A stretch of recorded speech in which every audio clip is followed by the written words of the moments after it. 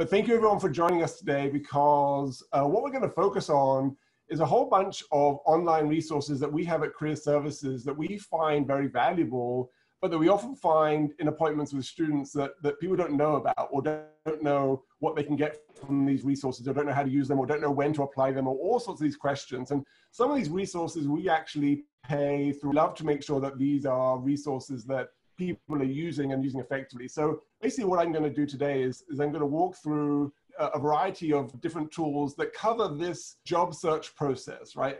You're all coming from different backgrounds in terms of academic disciplines. You're all at different points in your process. Some of you are masters, some of you are PhDs, some of you are postdocs, some of you are not any of those things, but you're all going to be somewhere on this process, right? In terms of thinking about what you want to do next, thinking about how to get the things that you want in terms of information through networking, effectively applying, interviewing for positions, and then ideally getting those positions. So the tools are going to cover this wide spectrum to give you and everyone here the opportunity to learn how to use those effectively.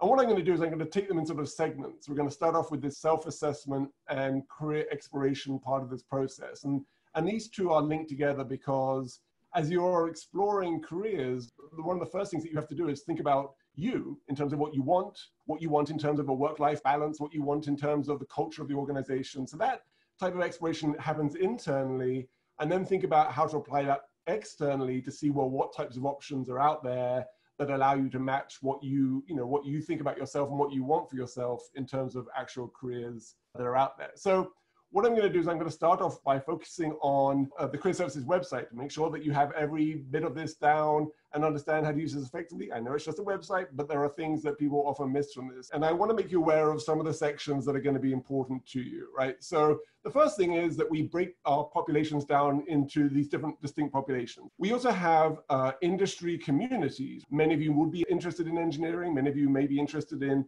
consulting roles. Many of you may be interested in life science. The consulting page, for example, will have lots of resources on applying for jobs, on case interviews, articles related to that, resources that are connected to that. And so these are all things that you want to make sure that you are aware of and taking advantage of as you're going through our website. The next thing that we do is have a whole bunch of sections on how to do things. And this is relevant for today because we're going to be talking about how to network and how to apply with your materials and how to interview. There are resources on this page that are going to sort of cover some of the topics that I'm covering, articles that related to that. Some of these articles are specific to PhD students because they come from a blog that I help to oversee that is written by PhD career advisors. Other things are more general, and then all these resources here are available for you to see. So make sure you know how to take a look at those things. One of the resources that is very relevant to exploration is going to be our outcome survey. So we do an outcome survey. We send out a career plan survey to all graduating students. So these are broken down by undergraduate, broken down by graduate. So we can look at the master's report for the School of Engineering here. And it's going to pull up this whole long 16-page report on the graduation plans for master students in the School of Engineering. So these are, when they graduated, what roles that they're going into, what offers that they receive, but also, we can look at specific types of roles that people are going into. And then we can go into sort of the actual programs that are out there. So if we're interested in bioengineering, we can then see the types of roles that people have got post-graduation, which gives you a sense of some of the paths that are out there. Now, obviously, these are sort of well-known paths for some of you, but in other areas, you may not know that these are organizations that are hiring and that people have gone into. And so it may give you an opportunity to sort of say to yourself, well, I've never heard of this organization. What does that look like? What types of roles do they have? What other types of roles might they have available? So I think that's a very handy way of just getting, familiar with some of the paths that people have taken, because these paths are likely to be paths that you can take as well. We have one for the PhDs as well. It follows much of the same type of details, right? So we go into details of when people got job offers, the types of roles that they go into. If we scroll down to the different schools out there, whether it's the School of Medicine or Arts and Sciences or Engineering, and here are some of the permanent school post-graduation destinations as well. So again, in terms of career exploration, it's all about gathering information and getting a sense of where other people have gone as you are thinking about your own career trajectories. The one sort of perhaps unique thing about our website is not just a website, you can actually log into it. All you have to do is come in and log in with your pen key and password. So I'm going to do that right now. And the benefit of logging into our website is that when you go up to your name up in the top hand corner and go to preferences, you'll be able to update this to identify communities that you belong to or industries that you want to hear about or where you are in this process. And why I want pre-dental, I definitely don't want pre-dental.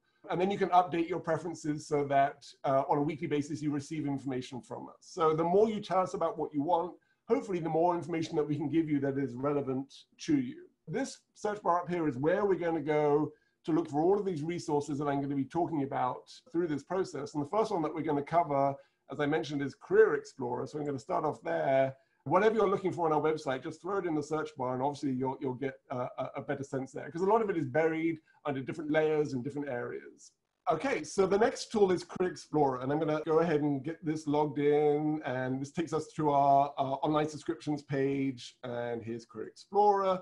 Career Explorer is a free tool that you can take. It's along the lines of things like the MBTI and the Strengths Quest, in terms of it tries to ascertain through your answers to questions the types of person you are and the types of career path that you might want to go into. So you can go ahead and set up a free account to take your test. Let me log in here. And it's going to give you information that perhaps isn't surprising to you because you are, after all, inputting all the information.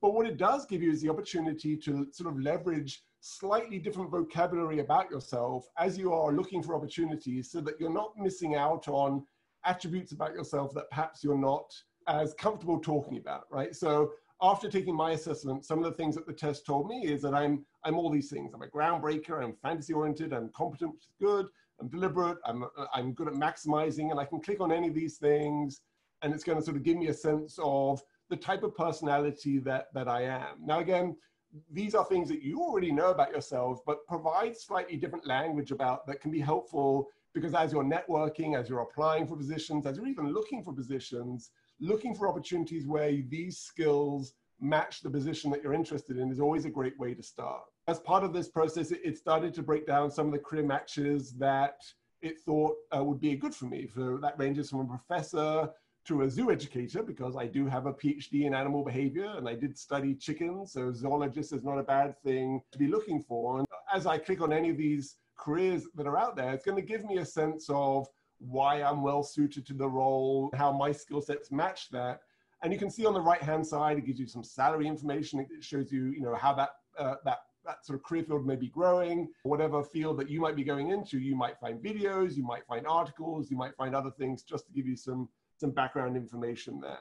In terms of my actual report, it's going to sort of break down some of the things that the results show that will give me insight again into who I am. So this idea of being a groundbreaker, you say, what does that mean? And it's going to sort of break that down into these different parameters. It says I'm enterprising. It says, I'm investigative. And these are sort of components that make me who I am. It says what I can sort of be focusing my skills on and things I should watch out for. Any strength that you have can also be a weakness if it's used too much or in slightly different ways or inappropriate ways. So you have to sort of be wary of that aspect. So again, yours will be unique, so I'm not going to spend too much time on this, but it's a very interesting way of beginning to break down some of the things that might be options for you. If you're a graduate student and you're a PhD student or a postdoc, you've been in academia for the last 10 years and you're very focused on seeing yourself one way, all these tests do is they sort of open your eyes to slightly different perspectives that you can take about not only how to describe yourself, but about how those skill sets might be applied. And if you want to chat with a career advisor about your results and sort of reflect on those, then you can always set up an appointment to chat with them about that. So back to the Career Services website, because the next tool that I want to focus on is our Career Shift tool. And this is both an exploration tool and a networking tool. So now we're sort of crossing into the next part of our process. So here's Career Shift. I'm going to log in again. So this is behind our pen key protected area. Career Shift, again, you can do this for free. You'll set up your free account. So after I log in, it's going to show me companies that fit a certain type of industry that you might be interested in, right? So I'm going to go over here to the Companies tab, and I'm going to do a search for companies. And in this case, what I'm going to search for are medical device companies. What I can do with this is I can say what companies sort of align with medical devices in a geographical area. So let's stick it with Pennsylvania.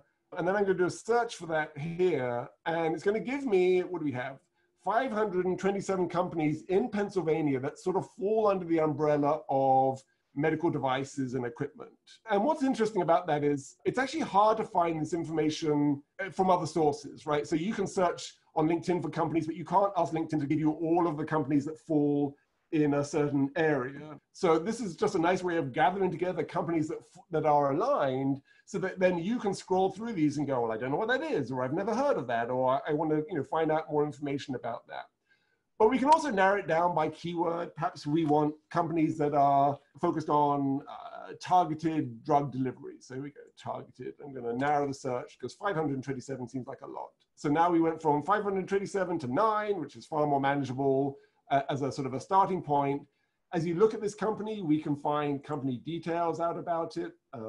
Its annual revenue, the number of employees they say that they have, a little bit of a description. You can see jobs that they might have listed. So we can search down here, clinical scientist, research associate, bioengineer, right? So if we click on a job like this, it's actually going to take us right over to the Inovio website. So this is actually something that's current right now. One of the most helpful things in terms of the CareerShift website, though, is the company contacts, because this is actually going to give me a list of people who work at the organization, their roles, and perhaps most helpful to some of you will be email addresses. All of these are provided here, and you can get a sense by looking at these that the code that Inovio uses will be first name dot last name, but it's actually not the case in every situation, right? So as you scroll through, there are people who don't have first name dot last name. Some people have a first initial last name. And so having the ability to find these emails and be able to email someone at the appropriate time is a really good thing to do.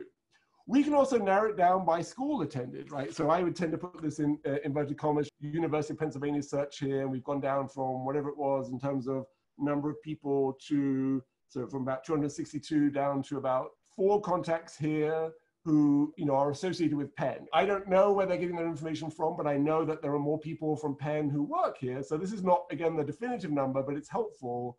We'll look at Jean here just as an example, because we're going to come back to her in a little bit when we look at LinkedIn. Because my suggestion at this point in time, even though you have people, even though you have emails for them, we're not quite ready to reach out and connect with these people directly, because you need to do a little bit more background research before you can sort of establish a good point of contact with these people. We are going to sort of take our company here, Inovio, we're going to jump over to LinkedIn. Now, one of the things that you can do on LinkedIn, LinkedIn has people profiles, it has company profiles, it has school profiles, amongst other things. So the first thing I'm going to type up here is, I actually did a search for it already, is Inovio. I'm going to do a search for the company page. So if this was an organization that I was interested in, one of the first things I would do is I would follow them. If I follow the company, all of these things that they are putting on their feed get shunted to my feed on LinkedIn. So when I click onto LinkedIn, I'm going to start to get more information about what they're doing, which is going to be helpful if I'm applying for jobs there so that I know more about them, which is going to be helpful so that as I'm doing networking, I have questions that I can ask people about things that are going on. So following companies that you're interested in is going to be a really great way of doing that. On the left-hand side, we have a lot of information. So again, I can click on jobs over here and I can see sort of some of the real-time jobs. So you can see some of these were posted 19 hours ago. So you know that's a real position. They're actively hiring, which jobs on LinkedIn are a great place to look for these opportunities. The People tab actually gives me a lot of information to play around with here. They are saying that they have 222 employees in Inovio who have LinkedIn profiles. And this is an interactive database that shows me where they're currently working and get a sense of, who are the Penn alumni working there. So I just scroll down here and these are the 6 Penn alumni that are out there. Now I notice here that, the person I highlighted last time, Jean Boyer, is not listed as a Penn alum. So that struck me as interesting. So when I was playing around with this, I went back and said, well, why isn't Jean Boyer listed as a connected to Penn in CareerShift, but not in LinkedIn? And obviously, if I click on her profile, I find out that she's not actually a Penn alum, but she is a former Penn faculty member. Some of you may know her. And so that's the connection with the University of Pennsylvania that CareerShift picked up. So if I go back again and I narrow down our field to Penn people, because that's always a good starting point to go, and I click on Caitlin's account here, I can see where she got to. She's a clinical scientist, has an interesting background that includes being a yoga instructor, working at Penn for a while. If any of this sort of experience was of interest to you, then you might want to begin to think about how to reach out to Caitlin, finding an email through ChrisShift or otherwise to start that. Now, one of the things I'm going to talk about later is this idea that I can't actually get an email for Caitlin through LinkedIn. If I click on her contact information, I don't see anything here in terms of email. I just have the URL, which is where I am already. But I'm going to talk a little later about secondary connections in terms of using my mutual connection, Brenda, to be able to connect with Caitlin if I wanted to. But for now, I'm going to go back to just our Inovio employers, because there's one other thing I want to sort of focus on, which is, for anyone who wants to know how their degree might be applicable to this role, if I clear this and get back to just to the 222 employers, what I can do on the next page, so this is where they live and where they studied, the next page shows me what they studied. And so here, if I wanted to find people with mechanical engineering, and we'll do one more, chemistry, right? So people who have backgrounds in these things have jobs in Inovio. I might say to myself, well, what jobs do they have? What types of roles do they play here? And so again, what this shows me is how there's a diversity of career options at this organization. And if I have a particular background and I want to know how people are using their engineering background or their chemistry background, obviously I can narrow it down to people who might have that background. Now, these aren't Penn alums. Remember, these are just employees at Inovio, but you may have connections to some of these people because your networks are different from my networks. Now, at this point in time, because these people don't know you and you don't know them, your job is not to go around and connecting with these people. They have no reason to want to connect with you. So you have to be a little bit more strategic about that, which is why I think starting with alumni from Penn is the best thing to do, because you always have something in common with your alumni contacts. So I'm going to go back to the main search bar on LinkedIn. I'm going to click on the school page. And then right on the left-hand side, just like we saw for the company, there's an alumni tab, which is similar to the people tab that they had for companies. So this is the other way around. So it shows you where they work, having graduated from Penn, rather than where they studied, which is what the company page shows me. But again, it shows, that there are 6 columns of information here that are useful: where they live geographically, where they work, apparently mostly at Google now, what they do in their role. So students might list themselves under research education, but everyone else might be something that they're doing as part of their work, what they studied, what they say they're skilled at, and how you're connected. So again, we can go back down here and pick and choose some of the key skill sets or the key discipline areas that you might be interested in, just to get a sense of some of the roles that people with these backgrounds are doing. So this is a much broader way of exploring. So I'm basically asking the question, people with backgrounds in engineering or computer engineering or systems engineering, or throw in a bioengineering one here. So if you want to add one that's not listed, you just click on add up here. And you go to bioengineering, it's going to bring up bioengineering, biomedical. These don't map exactly to your actual degrees or major, but they just give you broad areas. So I took the 160,000 alumni and current students, which was beforehand, down to 15,000. It's focused now on these broad areas that you might be interested in. And then what I can do on top of that is do a broad keyword search within this 15,000. So if I want to do nanotechnology, because I'm not being very creative, then I get down to a much more respectable 300 alumni, which again, the smaller you make it, probably the more relevant it's going to be. We can see where these alumni are. So a lot of them are in industry, some of them in consulting, some of them doing research in government labs or in universities. And if I keep scrolling down, then these become those 300 alumni that I've filtered out from the Penn alumni group. So again, this is narrowing down the focus so that I have more targeted people that I might want to reach out to. So Brian Edwards, we find out that he's currently working here at Penn. So you may know Brian Edwards. If I go back, because today we're only looking at people called Brian. So Brian DePaulo is our other one working at Halo Labs. So we're going to click on Brian's profile here. So again, Brian is a second degree connection, which means I don't get any contact information. Please notice that in Brian's LinkedIn URL, he has customized it to get rid of all the random numbers and letters that come on after your URL if you haven't customized it. So you can go to your edit profile section and customize that to make sure that it's much more professional looking like this. So I can't contact Brian this way, but I could, if I wanted to, reach out to my mutual connections and say to them, hey, Victoria, I see that you're connected with Brian on LinkedIn. I'm trying to reach out to him because I have some questions.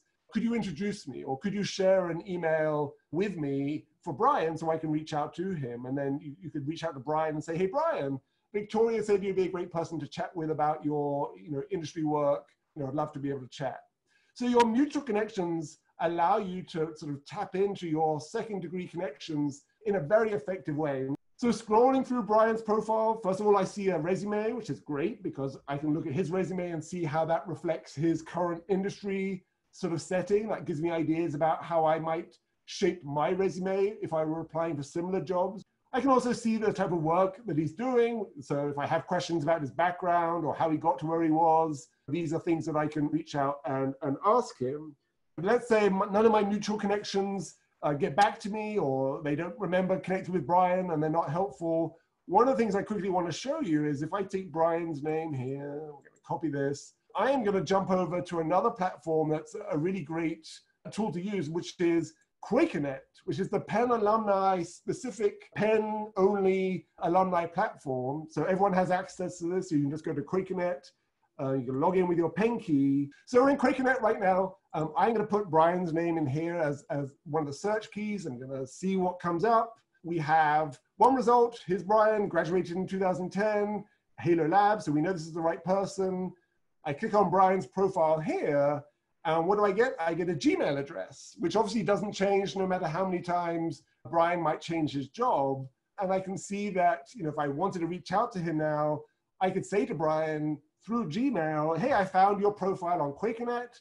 I saw on LinkedIn that you're working at Halo Labs. I saw that you have a background in X. That's just like me. And I'm interested in working in the industry too. I'd love to hear about what you're doing in your current role and some of the skills that you're using to do that. So that's basically how you start that process, is that you're able then to sort of just leverage what you're finding on LinkedIn and then use a tool like QuakerNet to sort of jump over and get more information. One of the things that we can do here is obviously we can do a broader search for people. So on QuakerNet, you can search by school, by degree level, by major and minor, by how they're involved in activities. You can narrow it down by geographical location. You can do it by employer or employment type or industry. There's even a tab here that says, search those who have indicated that they're willing to provide career advice. And so that sort of makes it even easier to find people who should say yes when you reach out to them to ask for advice. So I'm going to search here as a broad keyword across all alumni. We have 37 results, and I can scroll through this and see when people graduated and where they are.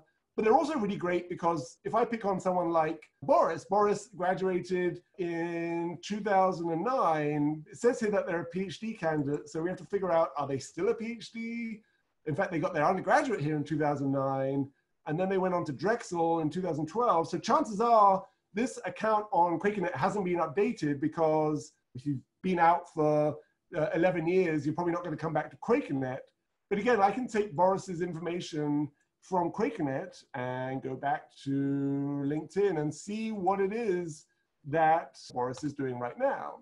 And so Boris is a material research engineer at the US Naval Research Lab. So this is just an example of how you can sort of leverage these two tools together.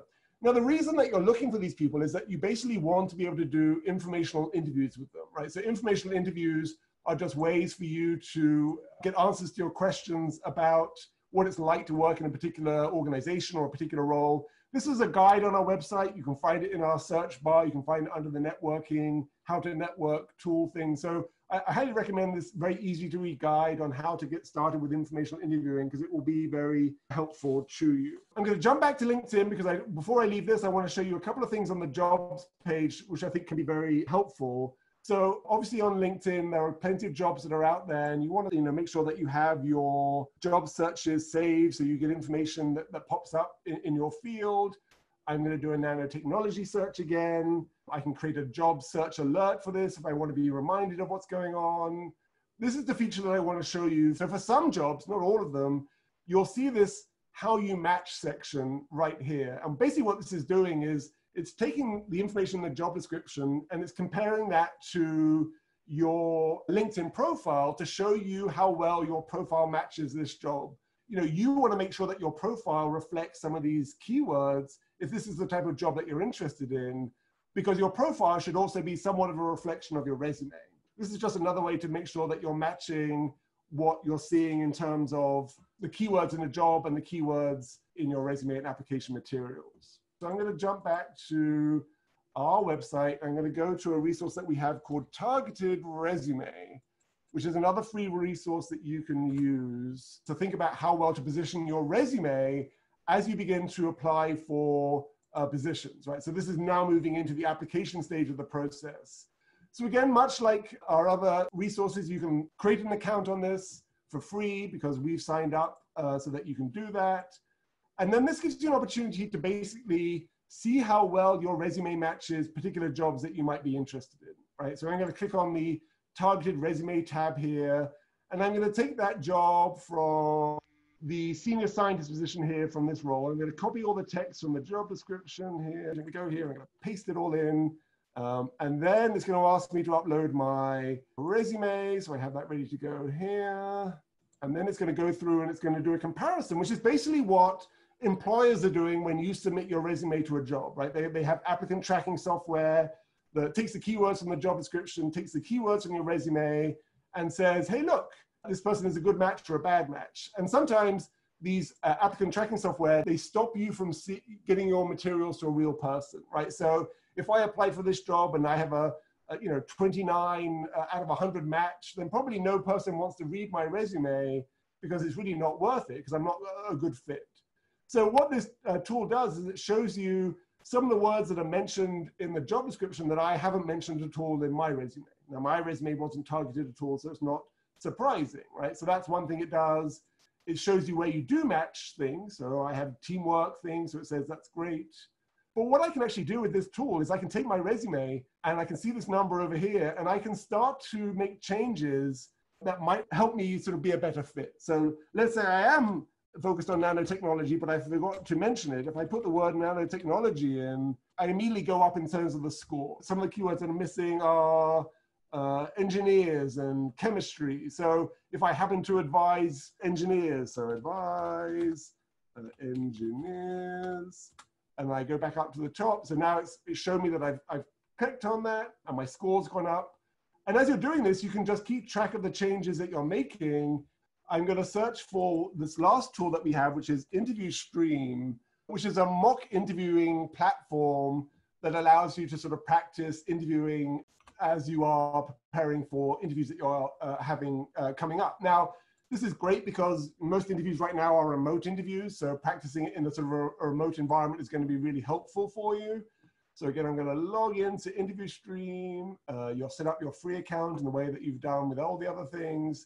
But what you can do on Interview Stream is that you can create an interview that is either one that has already been pre-made for you. So if you were to click on this, these are just 10-question interview sets that you can choose. Some of them are focused on behavioral-based questions like critical thinking. Some of them are based on particular types of industries, engineering, technical consulting, private equity, sales. So you can go through this and there'll be 10 questions that you can go through to practice interviewing. You can also create your own custom interviews. So they have over 7,000 pre-recorded questions that you can take advantage of for different types of fields that are out there. So of all of these different questions, we can scroll through and we can find, the general questions, perhaps the 15 most common questions. And then, I could click on here to see what the question looks like. How would you define success? So then these are all just pre-recorded questions. There's no one on the other end, so you don't have to be nervous. But if I wanted that question, I could drag it over to my question set. And then this would become the interview that I'm creating for myself. And then I could go through it and practice that. Now, this is great because you can check to see what your background looks like. So if I go back to, my recordings, here's one I did earlier for a single question. So here I am. Well, I am Dr. Joseph Barber. I'm a Senior Associate Director here at Career Services. I guess I meet with students and do programming on things like how to interview appropriately. So yes.